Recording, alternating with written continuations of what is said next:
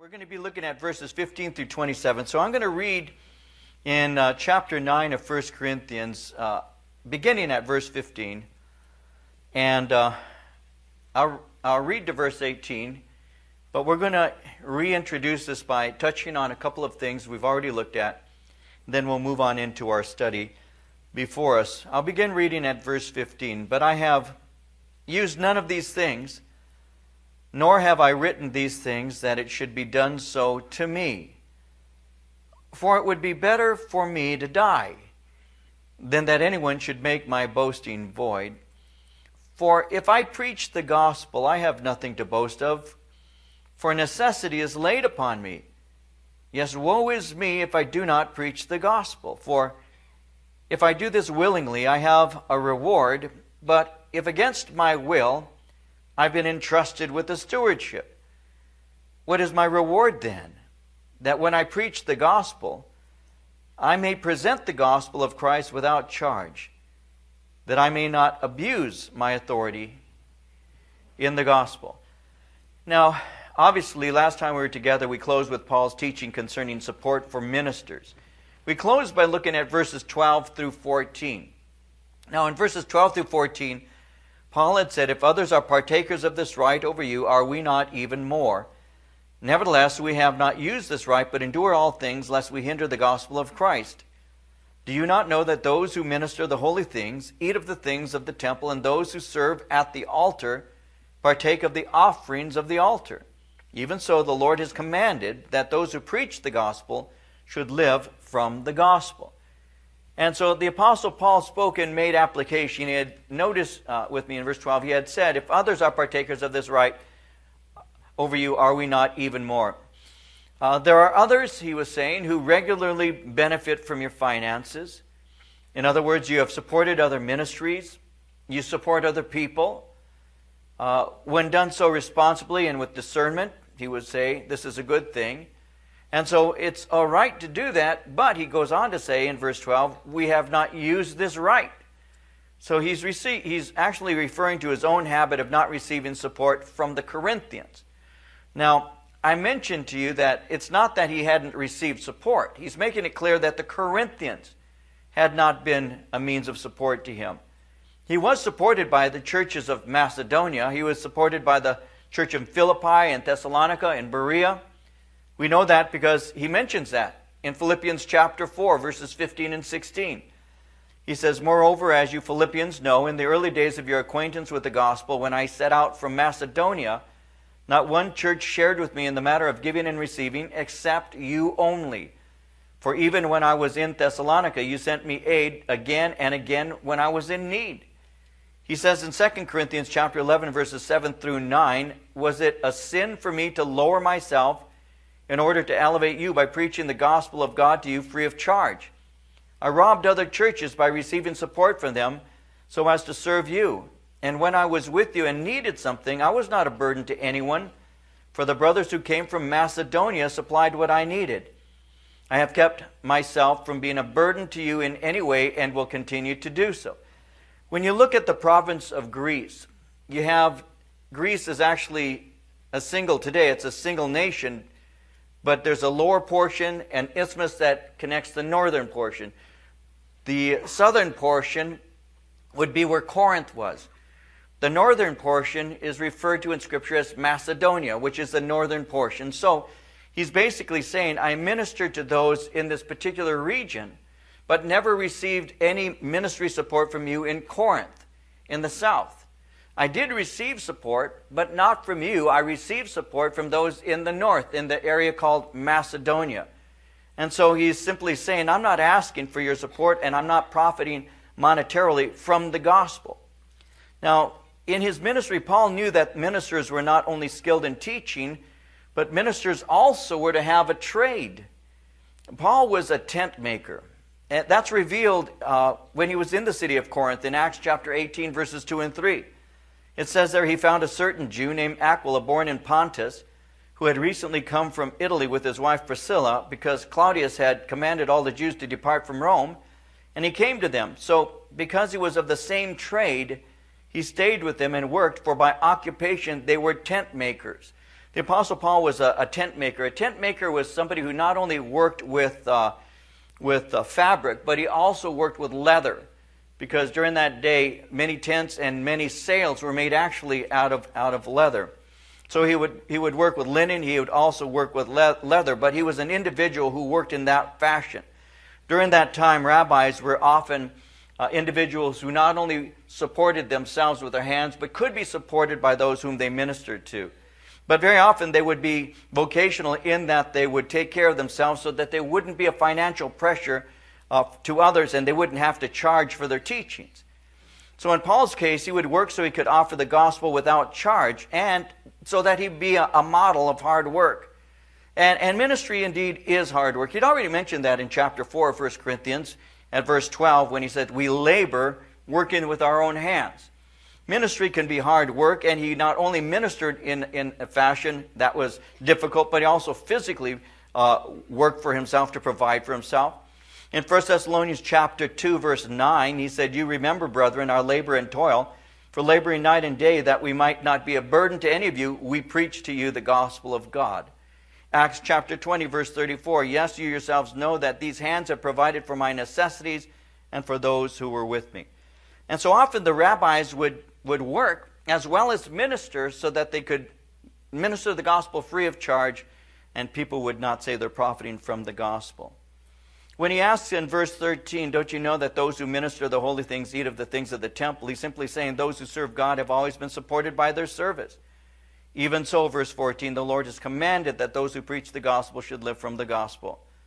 In Matthew 10, 9 and 10, Jesus said, provide neither gold nor silver nor copper in your money belts, nor bag for your journey, nor 2 tunics, nor sandals, nor staffs, for a worker is worthy of his food.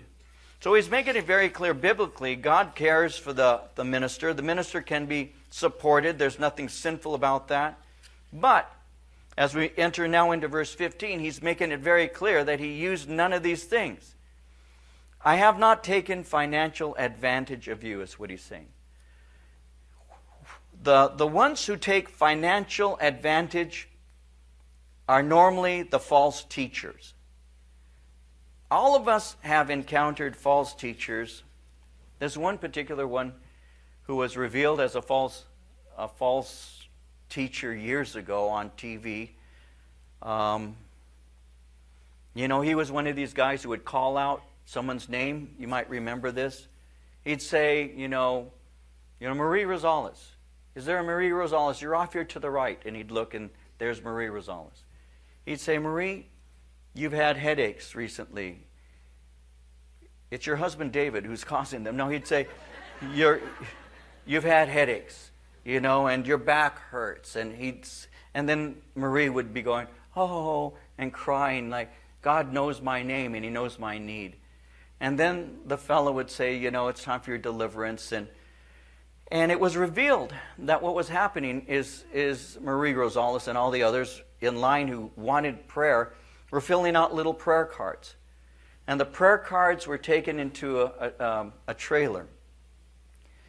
There was a camera, there would be cameras, there were forms of giving information. The wife of this particular individual was reading the different prayer cards, knew where the Marie Rosales would be. And so she would say, she's off to your right, she has headaches. And this charlatan would start saying, Marie, you're here, I know you're here off to my right. And so, that's how he did it. And it was exposed. There was a man by the name of the Amazing Randy who exposed this years ago. And I thought, I hope that the man repents from this. You see, I had his home address. And when he was starting to do this, I wrote him a letter. And I said, what you're doing is wrong. You're taking advantage of the people of God. And the Lord does not take that lightly. You need to stop doing this and get right with the Lord. I wrote him at his home, but he never listened. I guess he just didn't want to. He never listened. And then he was exposed for this. And so I thought, well, prayerfully, he'll repent. I was channel surfing just a couple days ago, and there he is, doing the exact same thing, telling people things about God is going to give them miracles of money. He's going to miraculously put money in their bank account, and starts talking about how people got $100,000, $1 million. Somebody out here, you can receive $1 million. And it's always based on, give us some money for our anointed prayer cloths or for our water, from the Jordan River. And I'm telling you, charlatans. And they take advantage of the naive and innocent believer. So many times the new believer, so many times a person in such a hopeless condition that their last hope is God, and then somebody takes advantage like that of them. Paul hated that kind of thing. False teachers take advantage, and Paul made it very clear he was not a false teacher. Jesus in Matthew 23 verse 14 said, "Woe unto you, scribes and Pharisees, hypocrites, for you devour widows' houses, and for a pretense make long prayer. Therefore you shall receive the greater damnation." 2 Peter chapter 2 verse 3, the apostle says, "In their greed, these teachers will exploit you with stories they've made up. Their condemnation has long been hanging over them. Their destruction has not been sleeping."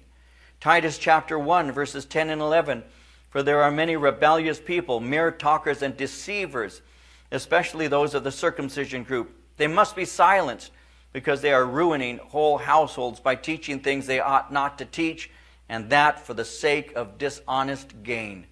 So Paul was writing to them and saying, I have a right to receive support. God has made it clear in His Word, both Old and New Testament, that this is proper and right, but I have not used this right. What does he say in verse 15? "It would be better for me to die than anyone should make my boasting void." Now what is he glorying or boasting in? He's glorying in the progress of the gospel as well as his personal integrity. The integrity of this man's ministry made ministry possible because his reputation was spotless. Paul was somebody who in Acts 20:33 could say, "I have not coveted anyone's silver or gold or clothing." He's saying, I don't do this for the bottom line. I don't do this for money. I do this for the Lord. He goes on to say in verse 16, if I preach the gospel, I have nothing to boast of, for necessity is laid upon me. There is an overwhelming burden in my heart to preach the gospel. I have an internal compulsion, and I need to preach the gospel, is what he's saying. It's like what it says in Jeremiah 20, verses 8 and 9. "Whenever I speak, I cry out, proclaiming violence and destruction. So the word of the Lord has brought me insult and reproach all day long. But if I say I will not mention him or speak any more in his name, his word is in my heart like a fire shut up in my bones. I am weary of holding it in. Indeed, I cannot." He was one of these people who just couldn't hold back. One of the ways that I knew the Lord had called me to speak for Him was that there were times when I tried to not say something. I would sit there and somebody would be saying something, and my mom can tell you this because she was with me more than once, and she saw this happen more than once, where my body actually began to shake. I would sit there and my body would begin to shake, and she would see me because I was holding it in. And I didn't want to speak. I just, because when I would do that, when I would open my mouth, it was like a blast furnace, and something would come out, and they didn't always appreciate what I had to say. And so I said, I've got to learn how to speak without coming off in such an improper way. And so I would be quiet, but I just couldn't hold it back.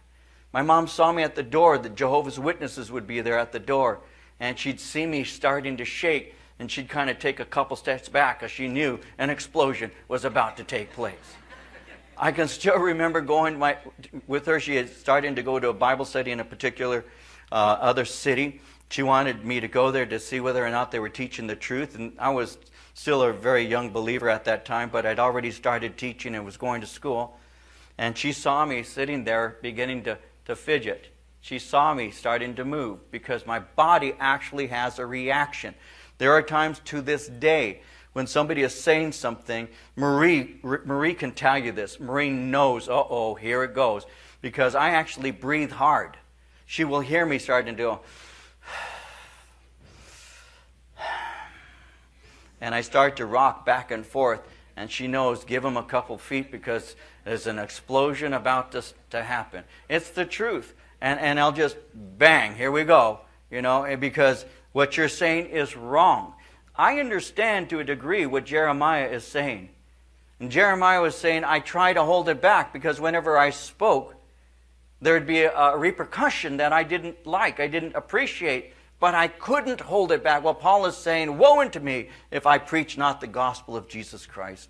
There is something inside of me that causes me to want to share about Him with anybody who will listen. I have an internal compulsion. I have a divine commission, and it's one that I will not reject. Spurgeon once said, I dare not play with you, sinner. I dare not tell you sin is a trifle. I dare not tell you that the world to come is a matter of no great account. I dare not come and tell you that you need not be in earnest. I shall have to answer for it to my master. And there's that sense that you need to speak the truth. You do it in love, but there's that sense, and Paul had it, that he needed to communicate the gospel. Woe unto me if I do not preach the gospel. What was his motivation? What was it that caused him to do that? For him, it was God's mercy that had been shown to him. It was a love for Jesus Christ, and it was a sense of duty. His call was to speak the word of God, and he was one of these men who was determined to fulfill that call. For Paul, to live was Jesus, and preaching the gospel is all that matters. He was a steward. He was entrusted with the gospel of Jesus Christ, and he would faithfully deliver the message of the Lord Jesus Christ. The fact is, there's a greater reason to preach the gospel than financial reward. There is a greater reason to preach than material benefit, because these kinds of benefits are temporary. He is saying, I have an eternal reward for faithfulness to Jesus Christ. He says in verse 17, if I do this willingly, I have a reward, but if against my will, I've been entrusted with a stewardship. My reward is more valuable than what I have on earth, and my reward is more valuable than any compensation that I could receive. And even when it's difficult to preach, he's saying, I will continue to do so because I have been trusted with the gospel. So have you, by the way, every believer in this room. You have, and I don't know how many times I've said this in how many different ways. I'll say it again. You have been given the keys to the kingdom of God. When my kids were beginning to learn to drive, I can start with the oldest and go to the youngest. But we'll start with Corinne, she being the oldest. When she was learning to drive, I would take her out into parking lots, let her drive around the parking lot for a while. When she eventually got a feel of the wheel and the brakes and had an idea of the power of the vehicle we were driving and all of that, I let her go onto the street. There we'd go on the street. Now Marie would be in the back seat and I'd be there in the front. Marie would have her hands over her eyes, but I wanted to see what I hit before I died. So I would be in the front seat in the passenger and Corinne would drive. And she's always been a good driver, by the way. My little girl's a good driver. But, just like every other driver, she had to learn how to drive. And so she did. She spent time behind the wheel. She began to learn how to do those things. And then finally one day, we took her to get her driver's license. All of us remember the day when we got our driver's license, if we have them. Those of you who are driving illegally, it's really a thrilling day when you get your driver's license. But we went to get our driver's license, her driver's license, and I remember she passed her test. She did well, comes home, and what is the first thing she wants? She wants my car.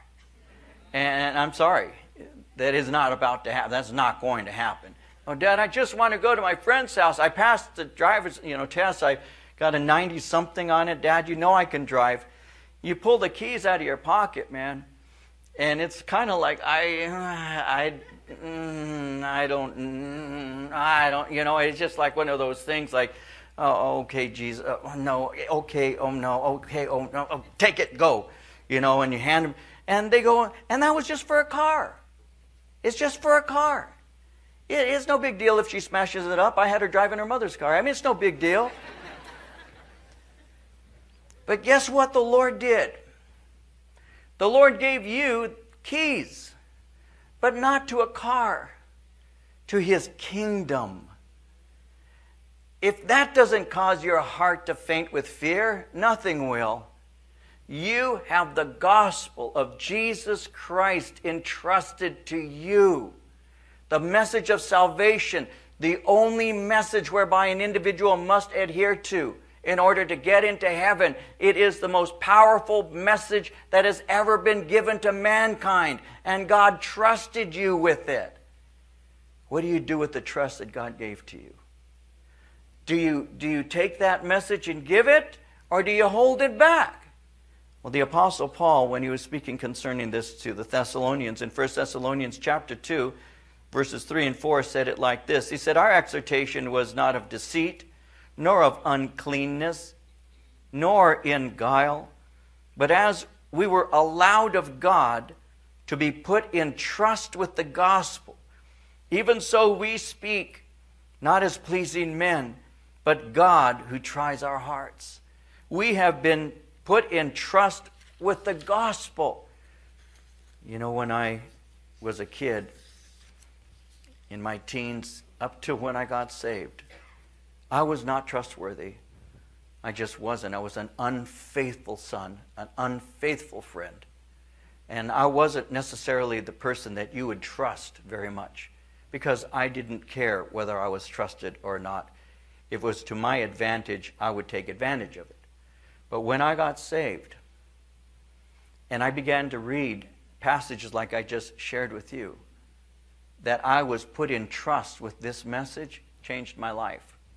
It changed my life because somebody trusted me. Somebody tested me, proved me, and trusted me. And that somebody is God Himself. What is it that motivates a minister to remain faithful to the things of God? It's the fear of God. It's the love of God. And it's the awareness that God has trusted you with the most important message that mankind has ever received. Paul said, "Woe unto me if I preach not the gospel of Jesus Christ." Even if I don't do it out of faithfulness, I do it as responsibility for my stewardship. Because I've been given something that is of utmost importance, and as a steward, I will remain faithful to my stewardship. He says in verse 18, "What is my reward then?" Well, I want to be able to preach it absolutely free of charge. I'm not going to take advantage of you. I have proclaimed the gospel of Jesus Christ without charge to you. He says in verse 19, "Though I am free from all men, I have made myself a servant to all, that I might win the more. To the Jews, I became as a Jew, that I might win Jews. To those who are under the law, as under the law, that I might win those who are under the law. To those who are without law, as without law, not being without law toward God, but under law toward Christ, that I might win those who are without law. To the weak, I became as weak, that I might win the weak. I have become all things to all men, that I might by all means save some. Now this I do for the gospel's sake, that I may be a partaker of it with you." The liberty that I have in Jesus Christ, the liberty that Jesus has given to me, has been used to evangelize. It's this desire for people to be saved that has actually motivated him. Now notice when he says in verse 19, "I am free from all men, yet I've made myself a servant to all." He's saying, I don't depend on any man. I depend on Christ alone for my support.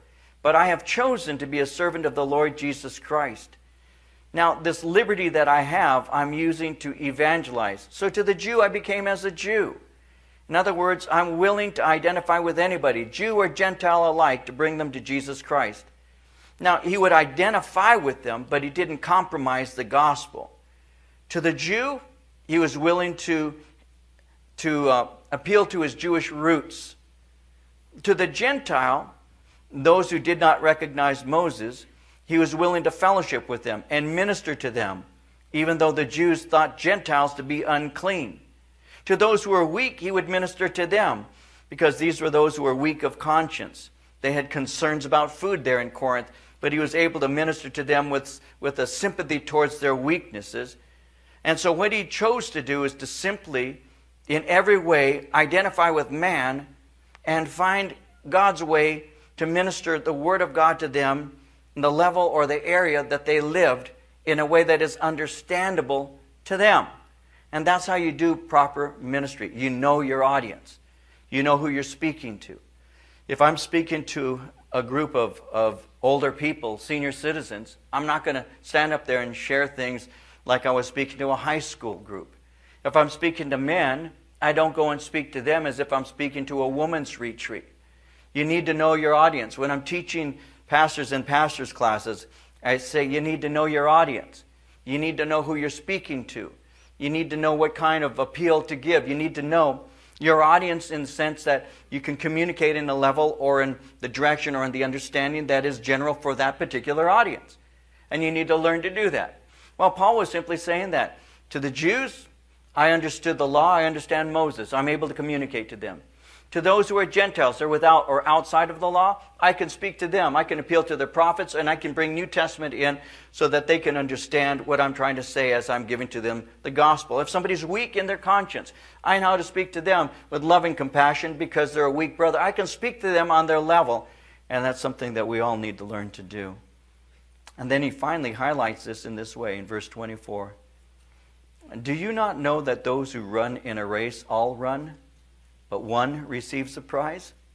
Run in such a way that you may obtain it. Everyone who competes for the prize is temperate in all things. Now they do it to obtain a perishable crown, but we for an imperishable crown. Therefore I run thus, not with uncertainty. Thus I fight, not as one who beats the air, but I discipline my body, bring it into subjection, lest when I have preached to others, I myself should become disqualified. This is something that is rather practical for us today because what Paul is speaking about is athletic games. When you read his writings, very often he will make reference to athletics because it's quite obvious that he was familiar with the various athletic games during his time and the various contests. During this time, the Greeks had two great athletic festivals. One of them was called the Isthmian Games. The Corinthians would be familiar with that. The other one was called the Olympics. And the Olympics were something, obviously, that everybody knew about. The contestants who were going to be involved in these particular games would train. And they trained diligently for 10 months. They would abstain from certain foods. They would stay away from certain beverages, certain wines, in order that they could be in top shape. They worked and trained and got their bodies into a superb condition because they wanted to win a prize. They would win what is called a pine wreath. And not only would they win this wreath, but they also, when they got the wreath as the champion, they also got fame and finances, and they became very, very well known.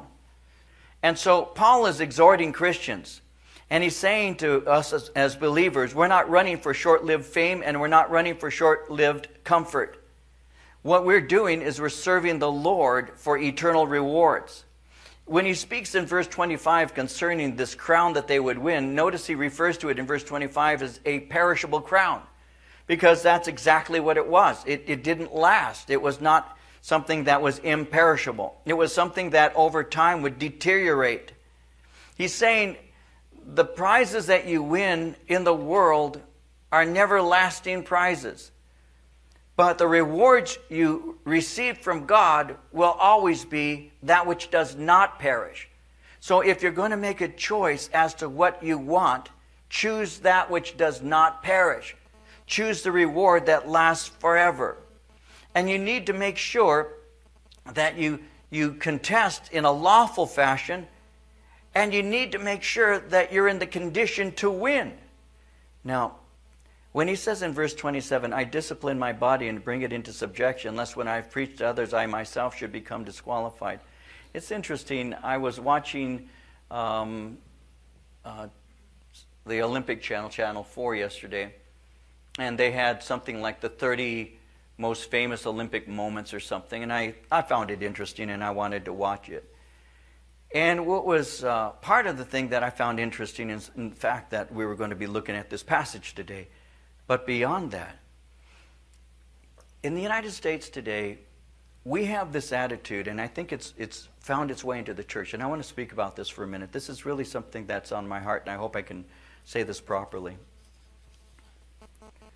We have this attitude that if you compete in something, you ought to get a trophy. Everybody gets a trophy. I mean, you drive around town, and I'm, not necessarily knocking people who do this, because who knows, maybe somebody in this room finds comfort in putting those bumper stickers on "My child is an honor roll student" and all of that, But everybody, in one fashion or another, here in our society, is a champion in one way or another. Everybody, nobody's really ever loses. Everybody always, in one way or other, wins. So you join Little League, and you have to play, and you end up the season. Everybody gets little trophies, and what that does is it diminishes the reality that there was a team that was better than other teams. There were athletes on the team that you played against that were just a better team than you.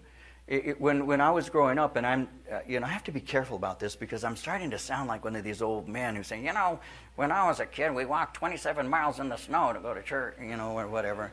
And I don't really think that way, and yet I find myself thinking that through and realizing that there are some great differences between how I basically grew up in the society that I grew up in and the society that exists today. It's really a very different society, very different. You see, when I was in Little League, the coach would put on the field those whom he wanted. And if he didn't want you to play, you didn't play. That was just it. And a lot of times the ones who played would be the kid whose father was out there helping, in practice, and also his kid was going to start. You could be a good ball player and never start simply because you didn't have connections. And the coach already had his team. So I was 9 years old when I started playing Little League, and I did pretty well. And I started in what we had is you had what they called the Pioneer Leagues, and then you had the Pacific League, then you had the Major League. So I started out like most every other kid, 9 years old. That was my first year playing ball. I played Pioneer League. But we had tryouts. And then next year, I was boosted to what were called the Major Leagues. So I didn't ever play Pacific League. I went right into the majors at the age of 10. So at the age of 10, I was there wearing the uniform, the whole things, because not everybody wore uniforms. Major Leagues wore uniforms, and Pacific League had a uniform that was a little less in quality than the major. There were actually statuses involved in even your uniforms and the hats that you wore. And so I made the Major Leagues, but I can still remember my first year in the majors. We had 20 league games, and we had like 3 or 4 practice games, and each game consists of 6 innings. And so in 24 games over the season, I played a total of 10 innings in 24 games, and 6 of those innings were in the last game of the season because it was inconsequential whether we won or lost. And so I only played 4 innings, including practice games and then 19 regular games. I sat the bench for 23 games. And I sat there chewing on my glove, wishing I could play. But there was no recourse. If the coach wanted you in, you went in. If he didn't want you in, you weren't going in.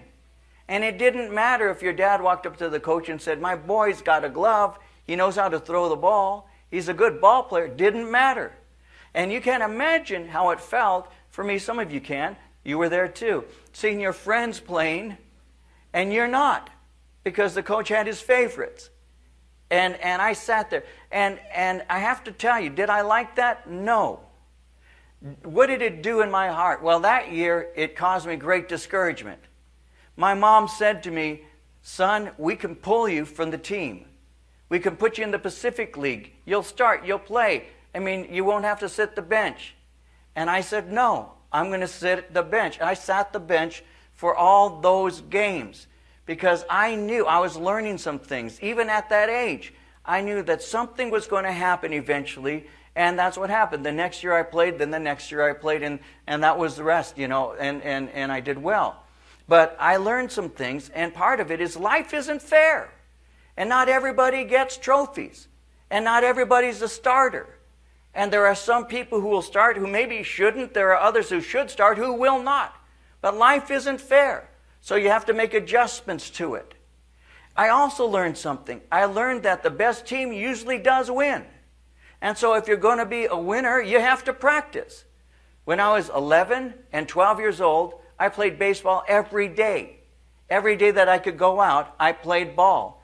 My best friend lived across the street, and every day we played. We had a fence there, a brick wall by my house. He would pitch, I would bat, I would pitch, he would bat. And we did that from the time we got out of school until we went to bed that night, until when the sun went down. Every day, practiced and practiced and practiced and practiced until my skills were improved.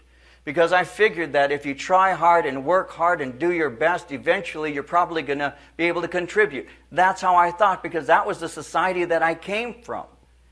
And so I'm listening to this Olympic guy just yesterday, and he said, just because you go into the pool doesn't mean you're going to medal. And that's the truth. You have to work hard. You have to discipline yourself. The greatest athletes are the ones who practice the most, who made it their life. That's what Paul is talking about. He's saying these people are putting their entire life's efforts into winning a perishable crown. They practice, they diet, they abstain from certain foods, and they eat other kinds of foods. They work out and work out and work out so that they might have a chance to win a wreath that perishes. And he's saying if these people have a discipline to get something like that, that has no value outside of the temporary, shouldn't we as believers discipline ourselves so that we might win that which lasts forever? And that is a mentality that even the church today has failed to grab hold of. Holiness, godliness is not something that just happens because you woke up today. It is something you pursue. It's getting up in the morning and reading the Word. It's abstaining from activities of the flesh. It's dying to self. It's making choices that are difficult. When your flesh would rather do something and you say, no, I will not do that. I will choose the better. I'll choose the greater. I'll choose the thing that matters more. When I first got saved in my early first years of being a Christian, there were things that I wished that I could drink because I enjoyed drinking that kind of beer or I enjoyed doing that kind of whatever. And the Lord had to teach me very early in my walk with Him. If you want to excel, you put things away that don't matter and pursue the things that do. Put away the things that don't matter. Put away the things that just distract. Put away the things that may entertain you right now or amuse you at this moment, but are not edifying and building you up. Pursue the things that matter so that you can grow, so that you can have understanding of God, so that you can have a relationship with Him, so that you can be equipped for works of service, so that you can have something to share with people when you're trying to tell them about Jesus Christ. There are people I've known over the years who can talk about the batting average of their favorite baseball player or the yardage that their favorite running back has accrued over the season, or the points that they've made, their favorite basketball player, how many three-pointers he's made, how many championship teams he's been on. And they know all kinds of these kinds of information, bits of information, but they don't know anything about the Lord. They don't know anything about His Word. They don't know anything about fellowship. They don't have any of that discipline. Their discipline is learning how to rebuild an engine or to work on a firearm or to do their hobby, whatever it may be. It's not that learning how to rebuild engines isn't good. If you can do that, that's a great thing to do. I could use your friendship sometimes. Knowing how to work on your firearms and having hobbies, none of that's bad, as long as it's not the premier goal of your life. Because when it's all said and done, that which matters is that which is done for the Lord. Serve God with all that you have in you. Ecclesiastes 9:10 says, whatever your hand finds to do, do it with your might. Colossians 3:17 says, whatever you do, whether in word or deed, do it all in the name of the Lord Jesus, giving thanks to God the Father through Him. Romans 12:11 says, never be lacking in zeal, but keep your spiritual fervor serving the Lord. So Paul is simply saying, like an athlete, I actually have a training regimen, and my regimen is rigorous. When he speaks concerning it, it's interesting how he puts it. He says in verse 26, I run thus, not with uncertainty. Thus I fight, not as one who beats the air. I'm not a shadow boxer, in other words. But I discipline my body, and I bring it into subjection, lest when I have preached to others, I myself should become disqualified. It's been said, when he says, I discipline my body and bring it into subjection, he's literally saying, I give myself black eyes. I discipline myself. I want to have a walk with God that is solid and continuing. Now, this is coming from the pen of the mightiest apostle, Paul himself. And he's saying, lest having preached to others, I find myself disqualified. Lest moving into a life that lacks discipline, God cannot use me any longer and places me on a shelf and finds somebody else that he can use. Again, back into that athletic thing. I never wanted to sit the bench. I never was one of these kids who could do that. It was hard to sit there, especially when you're looking out in the field knowing that you're just as good as any of those kids who are playing. And you're just sitting there. And you're just sitting there. And your uniform's all clean. I used to want to dirty my uniform up. I wanted to slide. I wanted to dive after the ball. I wanted to play with all of my heart. And I would sit there and I would watch this and I would get so upset. And I'd say, I want to play. I would say to the coach, I'd say, put me in. Put me in, coach. And he wouldn't. He never did. So I learned to shut up. I learned to just sit there, and I learned that there's a time when the coach decides he'll put you in. So the best thing for me to be, and this is something I learned in ministry, is be ready. Be ready. Just be ready. So I practiced every day. I worked every day. I was ready every day. Because if I got my opportunity, I was going to make the best of it.